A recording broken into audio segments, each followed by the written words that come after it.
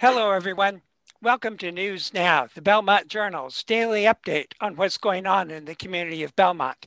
I'm your host, Roger Colton. I have with me today Anthony Ferrante, who is chair of the Belmont Recreation Committee. Anthony, there is a public meeting coming up about the proposed new tennis courts at Winn Brook. Can you tell us about that meeting? Sure. The meeting starts at 6:30. The basic question that will be addressed is, are we going to put one additional court at Winn Brook or two additional courts? We're anticipating a healthy public debate. There is a significant visual impact on the park, and so we're trying to get contributions and input from the tennis community, the neighbors, and anybody who uses Joey's Park. And it seems like there are a couple of different stakeholders that may be affected by new tennis courts at the Winn Brook. There is the first one is Joey's Park. Can you tell us what impacts, if any, there will be on Joey's Park? So it's really mostly the look and feel. So there's no proposal that would actually go into the area of Joey's Park.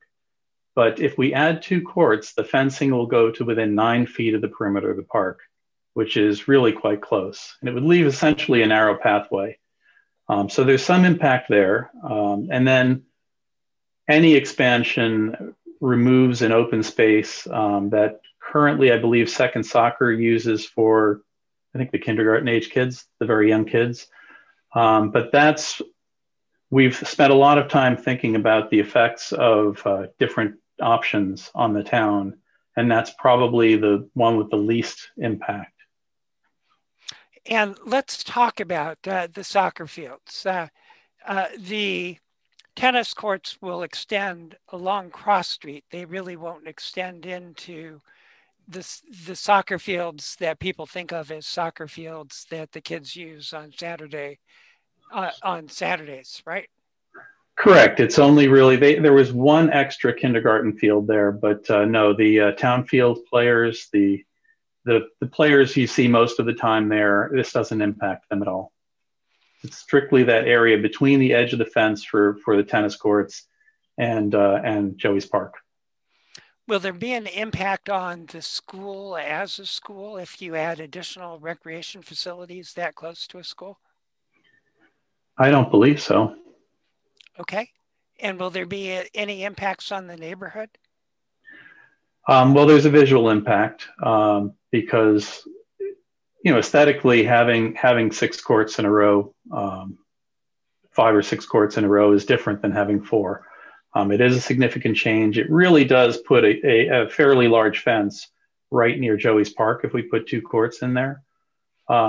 There's some impact, I guess, on traffic, but the reality is that's where the high school is going to play anyway. Whether it's 4 courts, 5 courts, or 6 courts, that's where they're going to play.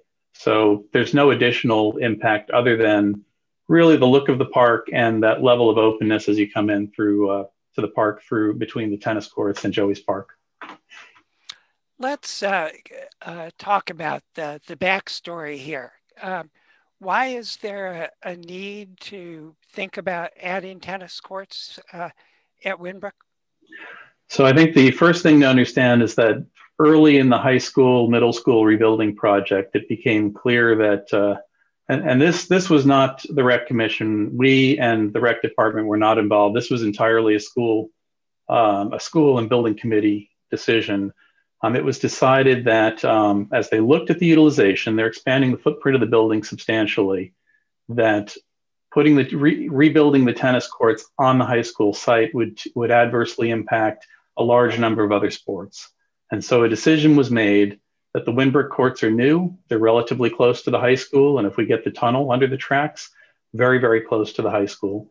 And so having the kids play there, the team play there, was considered to be the best option. Now, typically for a high school tennis tournament, you need 5 courts. So that's where the drive to get at least one additional court at Winn Brook comes from. The drive to get an additional court, it would be an advantage, I guess, to the high school players to some extent, but it would also just add an additional bit of capacity in the town. We're talking about the substance of whether to add a court. The public meeting is in furtherance of a funding proposal, right? Correct. There's a CPA application that's been introduced by the town that would install either one or two courts.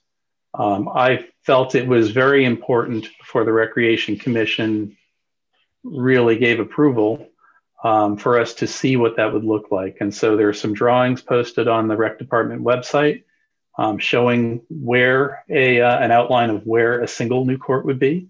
That would leave 38 feet between the edge of the fence and Joey's Park. And if we added two, there's an outline that shows where that would be. And that would take us to within 9 feet of Joey's Park. So that's where we are at the moment.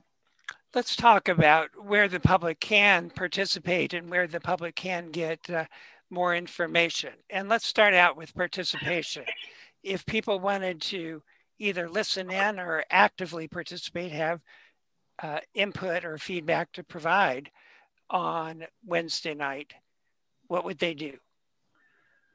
So you can go to the Recreation Department website. I know our meeting agenda is posted there along with a Zoom link. So you can come in through the Zoom link. Just generally speaking, this is going to be I anticipate we'll have a lot of participation. So we're going to keep people muted and ask the people raise their virtual hands.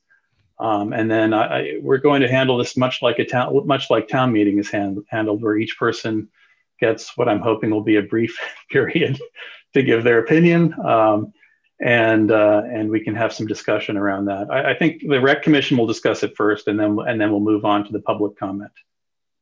But you wouldn't expect a decision to be made on Wednesday night because you've got a second public input session coming up as well, right?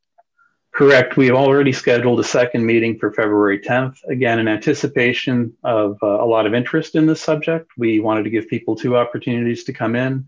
And also from a practical perspective, after about 2 hours, we all start to fade a little bit. It's around dinner time. We all want to eat. So it just seemed to make sense.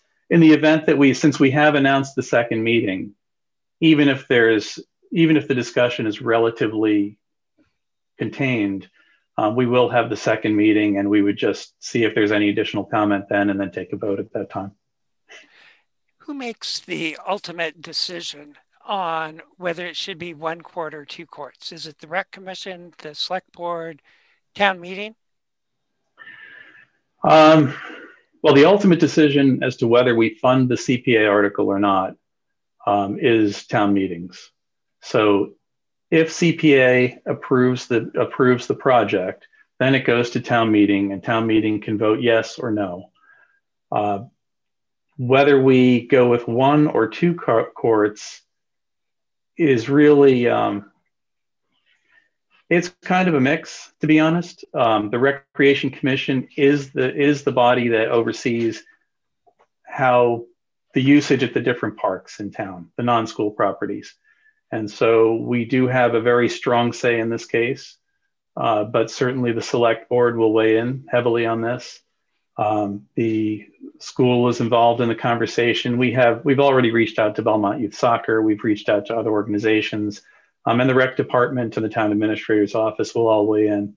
But I think we have a very strong voice in this particular case at the Recreation Commission. And let me ask you directly, is doing nothing an option, or will it be either 1 court or 2 courts? It will be either 1 court or 2 courts. I think the general feeling is that since 5 courts are required for a tournament, that we really have an obligation to the team and to the students to provide a 5th court. At the public input session that is coming up, what can the public expect? Is it a session where you will be doing the presenting, or is it a session where the public will be giving you feedback? We will start out with a presentation by either John Marshall, who's our assistant town administrator, or Brandon Fitz, who's our assistant rec director. So John is also the acting rec director. So he wears several hats in town. So there is a PowerPoint that's being put together. There'll be a presentation. There'll be some discussion by the Recreation Commission. I will ask my fellow commissioners if we can keep it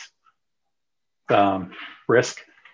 And then we will open it up to public comment. And I think at that point, we may be able to answer certain questions directly, but I expect that a lot of it will just be feedback. I'm hoping that the discussion is relatively limited to, do we want to add 1 court or 2 courts? I mean, I suppose if people want to say 0, they can say 0, but it's really about 1 court or 2 courts. I don't really want to get into the whole history of tennis in Belmont because it will be there forever. That's great. Well, thanks for bringing us up to date. If people are interested in the new tennis courts at the Winn Brook, Wednesday night, January 27th at 6:30 is the time and date for the public input session. Yes, and there'll be a second meeting on February the 10th at 5:30 p.m.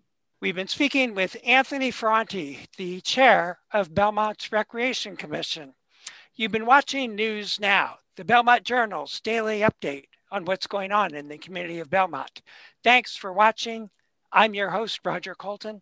I'll talk with you again next time.